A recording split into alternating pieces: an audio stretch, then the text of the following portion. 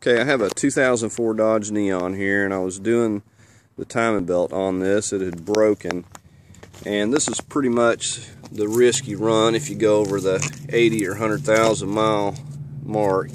And the bad thing about the Neon, it's an interference, so it could mess your valves up. Now these have been checked out and appear to be okay, so I'm going to go ahead and put another timing belt on.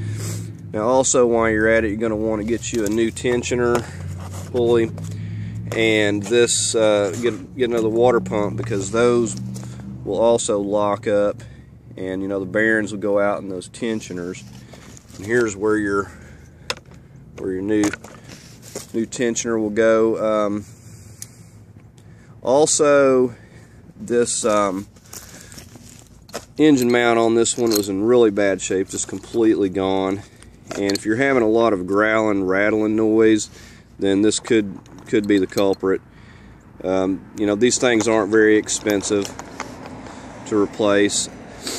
The main issue with getting into this is getting this piece right here off. And you have to really jack this engine up quite a ways to be able to get access to those bolts. And this is kind of what all you're going to have to remove to get to this. And in order just to get access to your water pump, you're going to have to remove this back cover and everything, which means you'll have to get your cam sprocket and then the back cover. Like I said, an impact wrench will really help you out as far as getting stuff apart. But basically, on these, the first thing you'll want to do is get it up on some blocks or jack stand and get your tire off, and you'll have this cover right here that sets up right in here, and you'll want to remove that, and then you'll be able to see all this, and then you'll go ahead and get your engine supported, and then just go about removing your engine mount. This is the main engine mount right up in here, and it's like covered by this cap, and you'll take that off, and there'll be a T55, and you go ahead and just get that one out, remove your lower, just kind of drop it down, and then take this top one I've got laying right over here, take that one loose, and then you can just go about removing stuff out of your way. This power steering pump has some bolts in the front that you have to get through. There's like 3 bolts here, and then there's a couple in the back, and you'll want to just get this thing completely loose and move it out of the way. Now another thing I do when I'm jacking this thing up, there's the connector to the air compressor, and I'll go ahead and take that loose so I don't run a risk of breaking that.